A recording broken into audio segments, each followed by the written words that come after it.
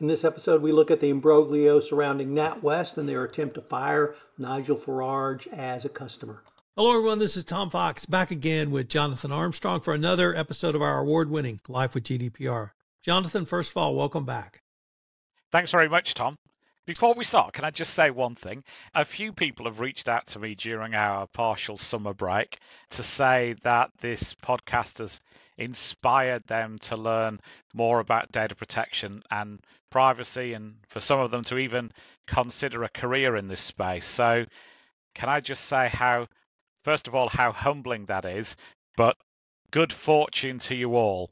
It's a brave thing to change career, and I'm so glad that we've piqued your interest enough to be considering it. And you know who you are. I won't disclose any personal details. Tweedledee said ditto. Tweedledum said ditto, ditto. So we are going to reference a UK political type, but not for political reasons, although perhaps everything with this person's name is associated with political reasons, but more in, I'm not quite sure what, compliance, data privacy, know your customer, and the right to do business or not do business on a non-discriminatory manner. And that is Nigel Farage. So I'm going to first ask you to really explain to the U.S. audience of Life with GDPR, what is the kerfuffle about this time? Yeah, for those of you who are not familiar with Nigel Farage, he was a leading proponent of Brexit. He was also the one-time warm-up man for Donald Trump in his soapbox tours, and claims to be a close personal friend of Trump. For full disclosure, say from the start that Farage's politics are not mine, and I'll try and do this in as neutral a way as possible, and don't feel that anything that I say endorses Mr. Farage's campaign, please. But where we start with this is a sort of high-end bank, and it's owned by NatWest, which in part is owned by the UK government. And Coutts has various royal connections, and as I say, it focuses on high net worth individuals. Mr. Farage had made much of the fact that despite him being on the side of the common man, he had a Coutts bank account, until Coutts told him to take his banking elsewhere, and they gave him a period of time to do that, and they offered him an account with another associated bank. So they weren't kicking him out of the NatWest group, they were removing him, attempting to close his Coutts account. Now, Mr. Farage is not a publicity shy individual, and he made various films, social media posts, etc., where he protested at what he called was the decision to debank him. And it seems that the BBC got wind of the story, and they were told by, quote, a source close to NatWest that Mr. Farage hadn't been debanked and he hadn't been invited to leave Coutts for political reasons, but rather because he wasn't in the high net worth thresholds. And people complained about this BBC story, which was written by Simon Jacks, a journalist I happen to have worked with on stories before and who I believe is responsible and trustworthy. And eventually it came out that the source close to NatWest was in fact their CEO, Dame Alison. Some might say that's a data breach to start with, in that anybody in an organization shouldn't be disclosing the personal data of customers, and that Dame Alison had done that. I think it also highlights something that I've banged on a bit about in 2023 already, and it's certainly something I'm going to bang on a lot more about in 2023, which is CEO risk, and the fact that many organizations are very good now at training employees down the organizations, or at least pushing policies their way, but they're not so good at training and building a compliance culture into those above the chief compliance officer. And that's where a lot of the risk lies. If you look at issues like Musk, etc., this is just another example. So Dame Alison, as I say, unfortunately shared Mr. Farage's details. And then Mr. Farage made a subject access request, which we've talked about many times on Life with GDPR. And he effectively got hold of a set of emails that were internal within the bank saying what they thought of Mr. Farage. Let's just say they weren't altogether complimentary. They weren't as horrendous as Mr. Farage, I think, wanted or anticipated that they would be, but they weren't great either. So lesson number 2 is always watch what you record in emails. It is likely that subject access requests will enable people to get hold of them. The quick advice I give clients is if you're going to write a controversial email, think if it would be better in a phone call instead. If you still have to send that email, maybe even print it out, read it back to yourself, and before you start reading the email, say, Judge, the email went like this. And if that's an email that you're going to be happy to defend in a court of law, maybe hit send. And if not, maybe don't. Learning point number 2, I think, was the injudicious use, perhaps, of language in emails. Now, NatWest had already had a problem with their data protection compliance, and I've been involved with a case that highlighted that particularly. So none of this was new, and this is a risk that the CEO, I think, should have known about, particularly when it seems she was at least in part responsible. And resigned as a result after a board vote of confidence. I don't know whether American football's the same as soccer, but a vote of confidence normally means that you're out of the door the next day, and that's what happened here.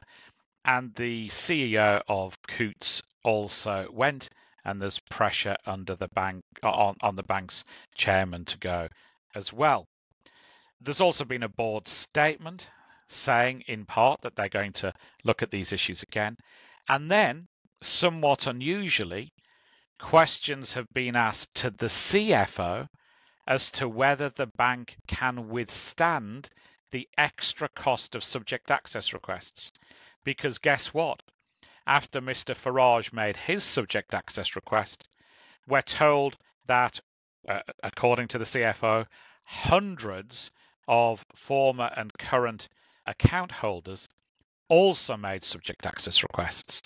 Mr. Farage says that he's setting up a website which will help debanked former customers of NatWest make subject access requests and take the bank on just as he has done. So the CFO has said that she has provided extra resources.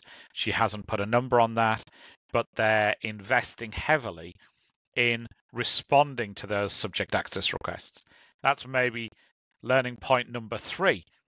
If you think the cost of compliance is high, try the cost of non-compliance. It's nearly always higher. And in data protection, that's the case as well.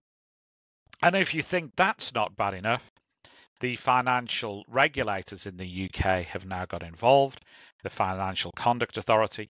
They served a notice on the 9th of August on all UK banks and building societies and some other financial services providers.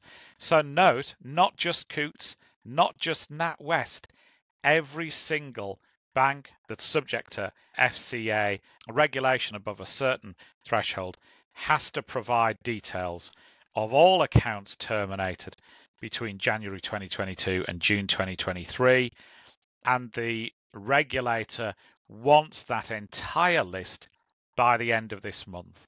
And obviously, from what you hear, other banks are suffering from this subject access request deluge as well.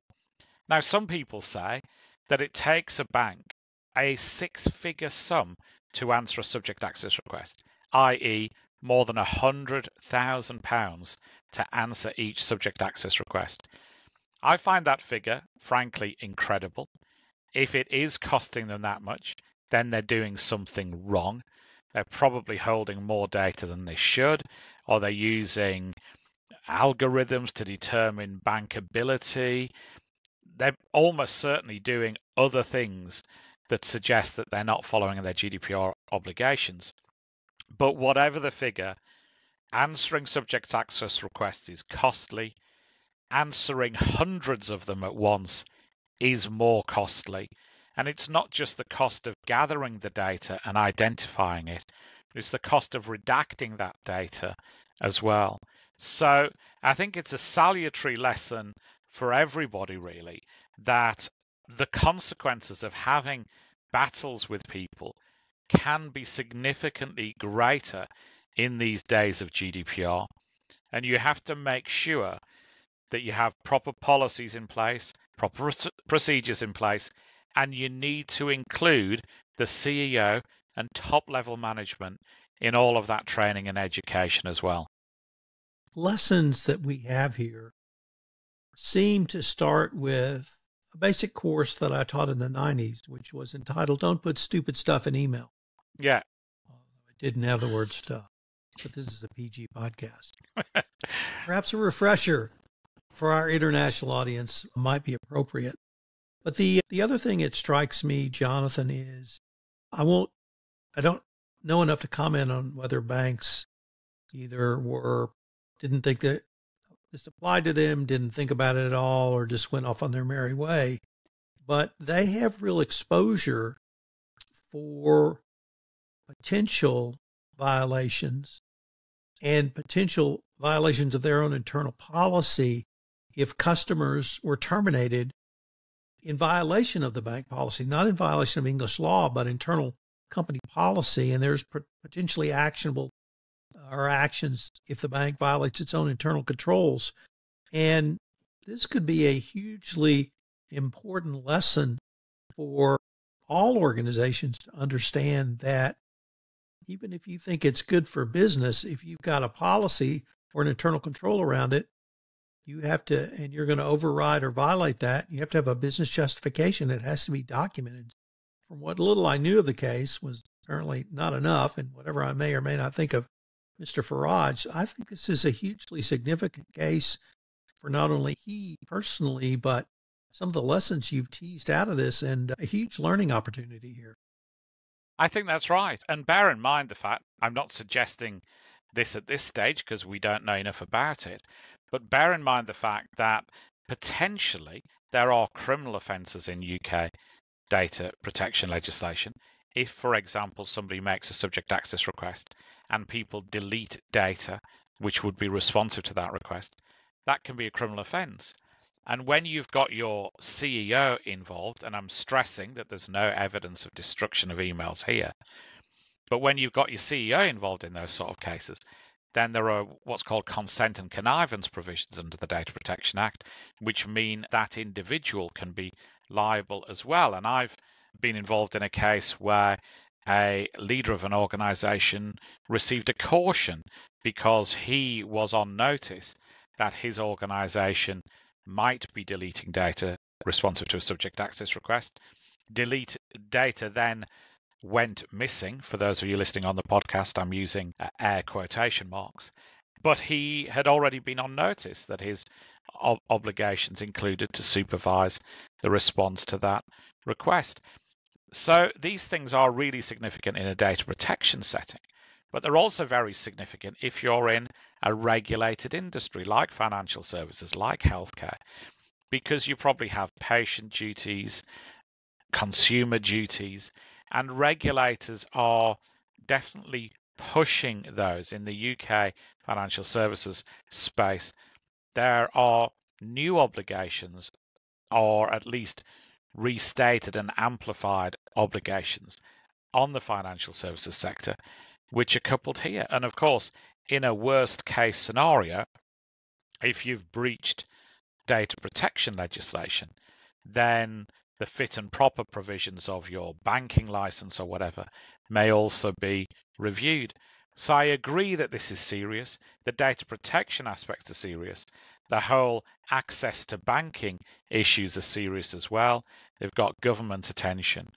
And of course, the bit of this case that nobody's talking about so much in the public domain is there may be concerns about politicians having bank accounts. These things are perfectly legitimate. The rules say that financial institutions have to look harder at politically exposed persons. They also have to look harder at individuals that have connections or alleged connections to Russian individuals. So much of the activity that banks undertake in this space is entirely legitimate and proper and in the public interest. But they've also got to obey the law in doing that stuff as well. So it is a difficult decision for a lot of financial institutions, healthcare providers, people like that. But they can't just dodge the question. And as you say, one of the core issues is going to be careful communications, making sure that you don't indulge in name calling or unhelpful gossip, but the evidence back the decisions that you're taking. I have the distinct impression we may be revisiting this matter down the road. Yeah, my money is on Mr. Farage not being an individual that goes away quietly. So I think we may hear more about it. I can't wait to see what we come up with for next time, Jonathan. Till then. Thank you, Tom. This is Tom Fox again. Thank you so much for listening to the award-winning Life with GDPR. If you've enjoyed this episode, I hope you'll subscribe, rate, and review wherever great podcasts are listened to. Life with GDPR is a production of the award-winning Compliance Podcast Network.